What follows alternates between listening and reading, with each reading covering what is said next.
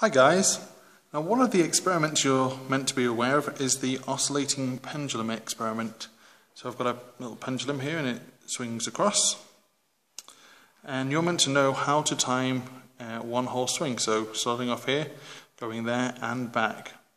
Well, unfortunately human beings, we don't have very good reaction time. So if I just start and stop just for one swing, well, I'm going to have quite a lot of error. So one method is to maybe time 10 swings and then divide your time by 10. So it'd be something like this. So 1, 2, 3, 4, 5, 6, 7, 8, 9, 10. So 10 swings was 7,62. So 7.62. Divide that by 10 swings.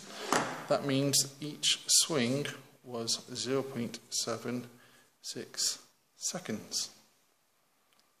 Okay, bye for now.